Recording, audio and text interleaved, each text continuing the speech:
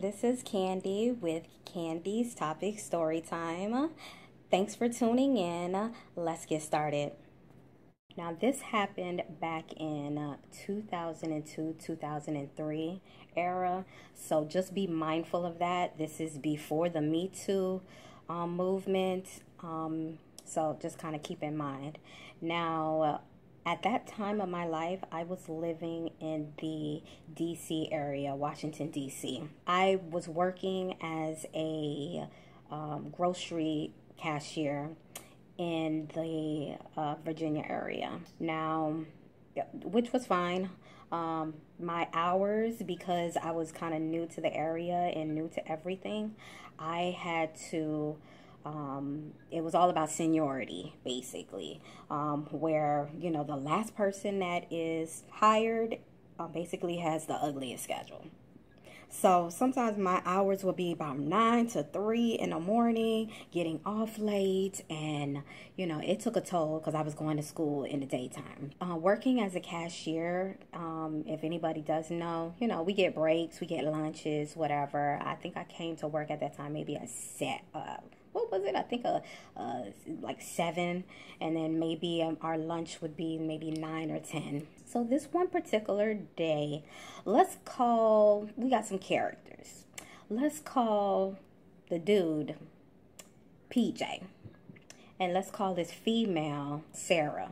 And then these are just random names. I don't want to point anybody out, and to be frankly, I don't even remember their names, and I don't care about their names like that. So my manager comes up to me, or the shift leader or whatever. They come to me and they say, Candy, take your lunch. Go ahead. So I said, all right. So I was walking towards the back of the establishment because that's where the break room was. So I'm walking to the back. I clock out for my lunch, whatever. I probably go to the deli or something like that, and I get a sandwich or some soup, something. I go into the back. I'm like, you know, very anal about, you know, where I have my food at, where my drink is, and, you know, I'm just going with the flow. Now, mind you, the break room is in the back. It's like where they unload and they, you know, different freight trucks and whatnot. I opened up the door. I got my stuff together, and there's nobody in the break room. It's ghost. So I'm just sitting there. I'm about to eat my food. So I hear this, not a commotion. You know how you hear coworkers talking, but they're really loud and they're laughing, having a good old time or whatever. That's what I heard. I hear this person coming. I didn't know who it was until that individual opened up the door. The door opens and I see PJ walking in. And I probably glanced up, or I probably didn't even say nothing because I probably was feeding my face. And he comes towards me. He takes his hand. Now, mind you, we have collar shirts because, you know, it's a uniform. So he takes his hand, he takes it right here, and he pulls my shirt like this. Okay?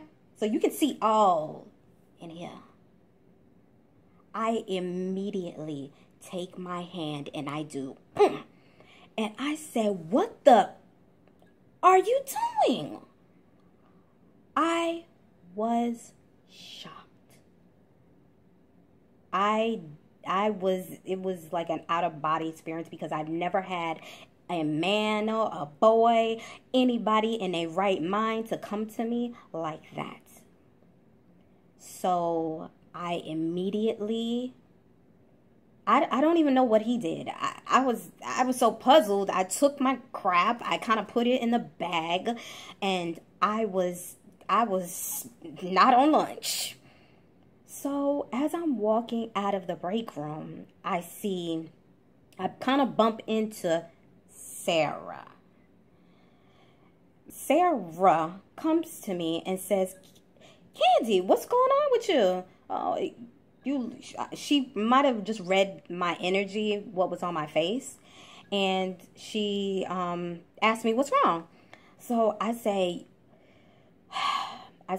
PJ took his hand, pulled my shirt like this, and I don't know what's going on. I'm shocked at this point. She says to me, well, are you going to tell management? Are you going to say anything? The type of person I am, I have to think everything out. I have to analyze everything. That's just the person I am. At this point, I'm 22.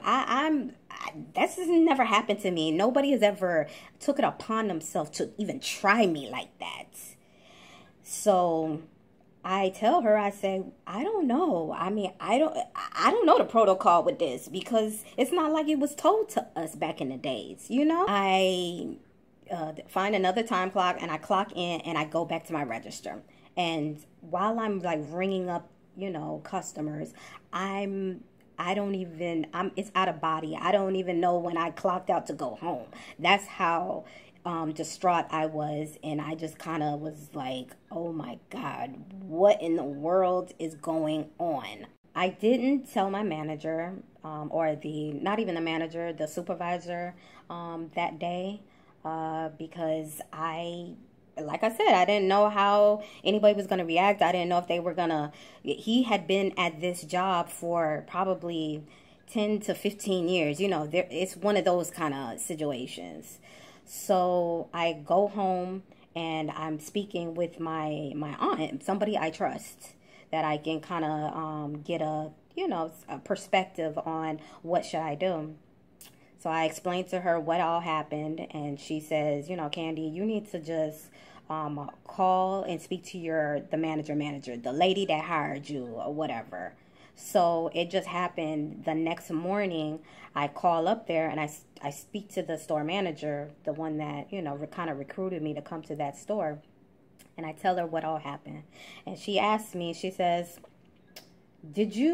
after this happened, did you clock out? Did you go home? Or what happened after? And I said, no. I clocked back in and I started working. I didn't understand why she kind of questioned me if I would clock out and go home. I mean, that's not the type of person I am. I just was, like I said, it was out of body experience for me of trying to deal with, you know, this situation being so young. So I told her what happened. So she says to me, well, I'm going to have someone call you. So I said, okay, because I think that following day I had to be to work that evening. So probably around 12 o'clock-ish in the afternoon, some man calls me.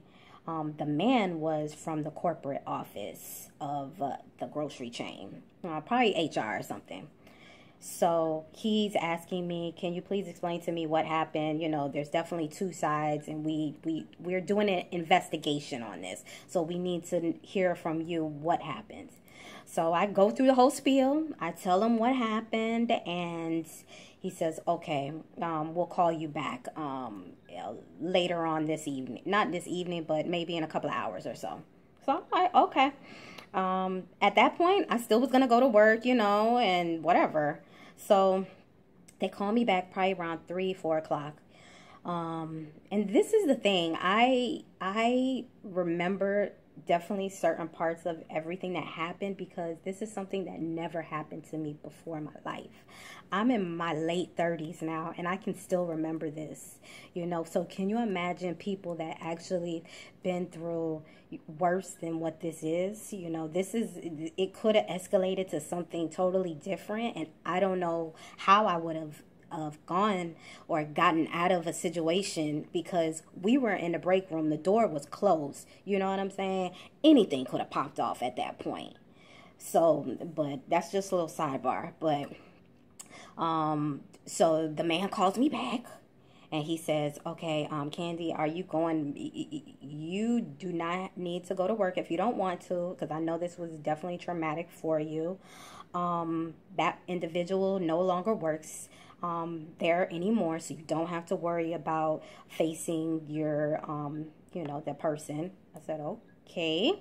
I told him, I said, no, I'm definitely going to go back to work. You know, I have bills and whatever. And he said, no, you'll still get paid.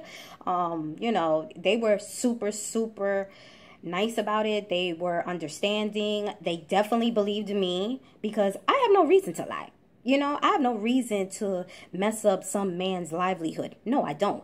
But I do have a responsibility to speak the hell up. Now that I will.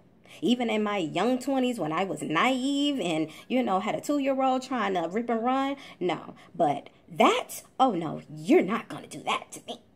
No, it wasn't going to happen. So I told the man, I said, no, I'm going into work because I'm a worker.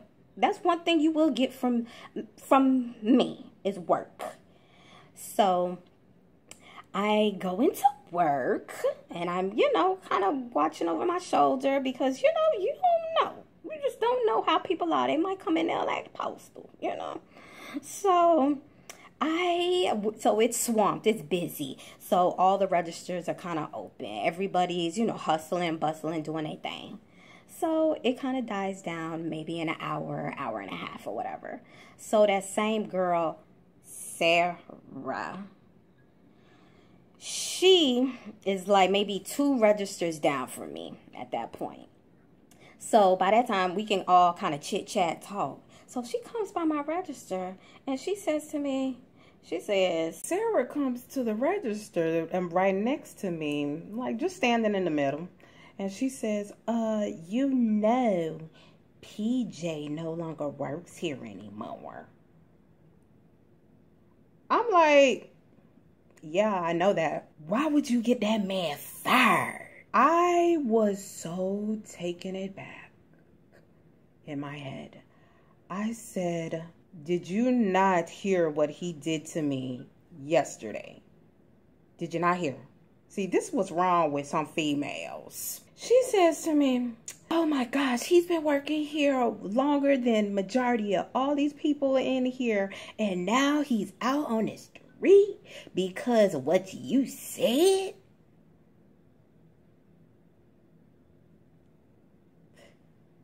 What? I said in a calmly voice, because I still have customers. I tried to hold my bearings because this is the thing that's a big issue with sexual assault, and this is a big problem that most women don't like to come forward because of women like that. Taken because of what he did. First of all, he should have never came in that break room and pulling my shirt to see my breasts, because that's what it was, and had no right to do that. And I should have knocked his behind out. Now that's what I should have did. But I didn't. I kept it classy because I needed to keep a job and didn't want to be hustling and tussling in a break room without anybody knowing what's going on back there. So this chick, because now her name ain't Sarah no more, it's Chick. I tell her, I said, if you don't get your face and your hand out of my face, I'm going to put it in your behind. So with all that said about sexual assault, it is doubly hard for the person on the receiving end on how to report it, what to do, how to do it. I mean, my main thing, because I had a good backing of my family, was I trusted, my aunt to help me, to guide me of what do I do? I don't know what I'm supposed to do in this case. So that's kind of the story time that I have for you guys. If you have any comments, definitely leave them below. You're more than welcome. And, your comments may help somebody that may be going through it right now, not knowing what to do, how to do it, when to do it.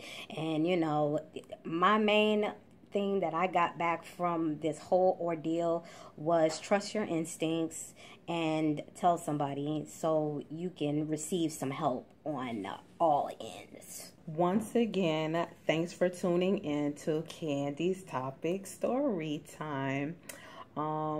Definitely I try to mix it up a bit with my story times, especially from my younger years. But I want to thank you for tuning in. Thank you so much.